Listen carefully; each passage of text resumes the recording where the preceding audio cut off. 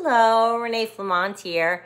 You guys were talking today about something that I now know how to do, but I didn't always know how to do. So I'm hoping that I can save you from making the mistakes I made.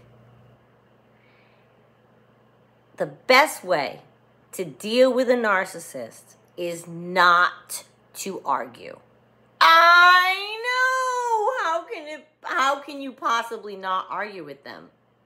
When they are being so ridiculous, it's really hard not to point it out and fight and argue and try to make them see your point.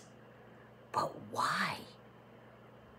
The reason arguments with narcissists take 3, 4, 6 hours is because, well, you think, because that's how long it takes me to get my point across. No. We're saying the same thing for 3 hours, waiting for their reaction to be commensurate to what they did wrong, waiting to see some empathy, waiting to see some glimmer of understanding. I doubt that in a 3-hour talk, there's really anything different being said for all 180 minutes. I bet most of our points can be made, let's give it 10 minutes, even 20 minutes. So you're repeating the whole time. Why? We're waiting for some kind of understanding. What we're waiting for is what they lack. That is the empathy that we discussed. They have none.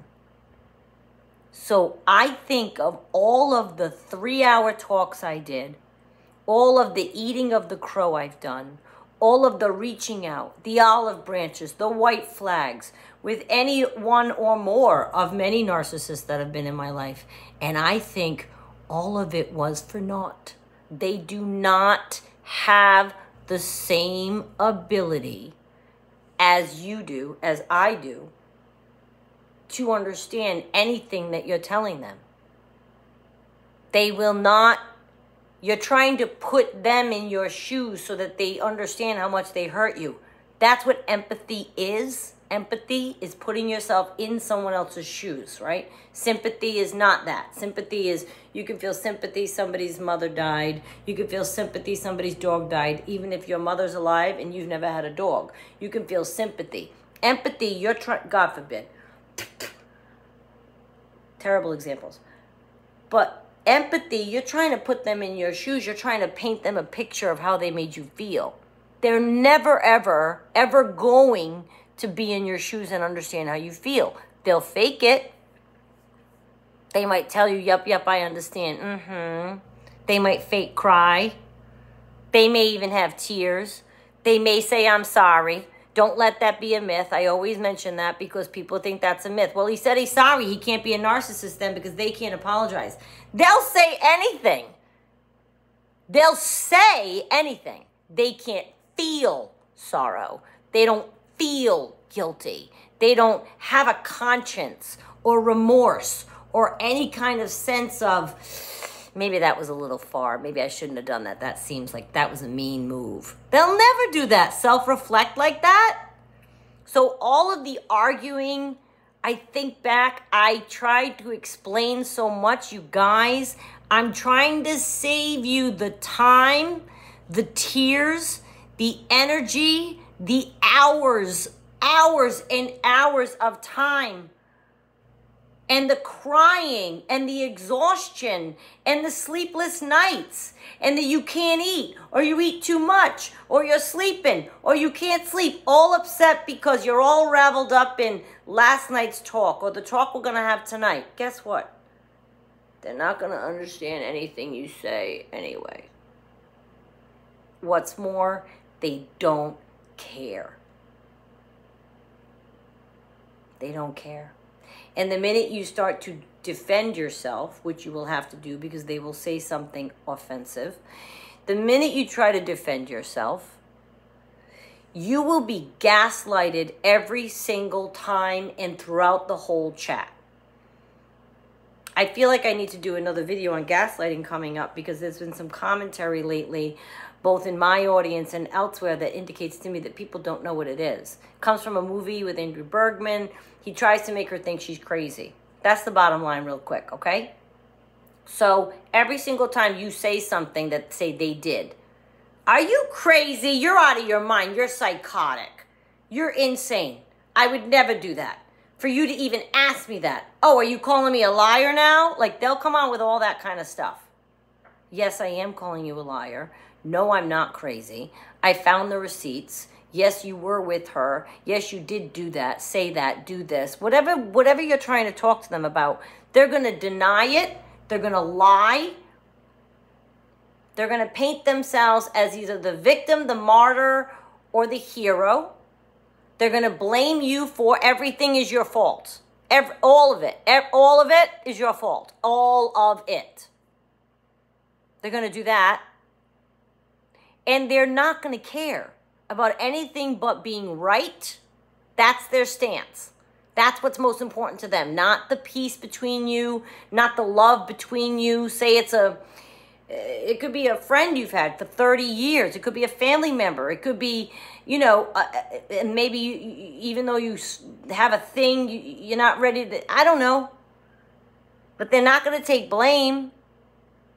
They're going to gaslight you and say you're crazy because they can't take the blame. They can't take the responsibility for it being a defunctory relationship. So here you are, trying your hardest to deal with this narcissist, talk to this narcissist, explain to this narcissist. I know my head's all over the place with this because I keep thinking about different attempts I made through the years. So if I'm speaking choppily, je m'excuse. So much effort. I'm looking at my porch. So much effort.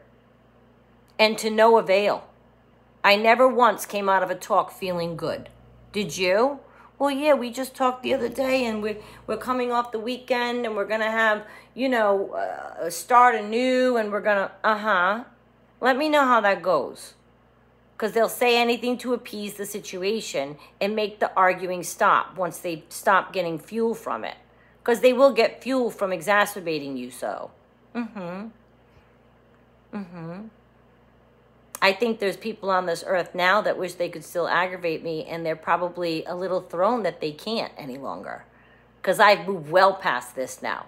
I now understand fully well that the best way to deal with a person like this is to not deal with them anymore and not try. They're not going to see your point. As clear as your point is to you and the 1,000 people around you, the narcissist, toxic, whatever you want to call your person is going to sit in their cement and be right.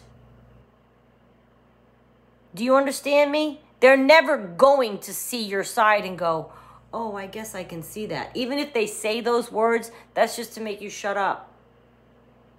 Make it stop. Oh, just make it stop. Are you done? Are you done? Are we done? I'm sure you get that from your narcissist when you do try to talk to them. I've gotten that many times from my romantic partner. Are we done? We talked about this. When meanwhile, you never talked about it. This is the first time you're trying to talk about it, and they're like, we already talked about this. No, you didn't. It's pointless. I wish I could tell you how pointless it is. I wish I knew how pointless it was, all of those millions of hours in my lifetime spent on these kinds of people. I wish I knew, and I could get that time back. No, I'm glad I went through it, because I learned. I went through the mud with no boots. Tried everything. Did it. Spent the effort. Lots of effort. Only to be disappointed in the end. Frustrated that they don't understand you. They're not going to understand you. That's my point. Ever.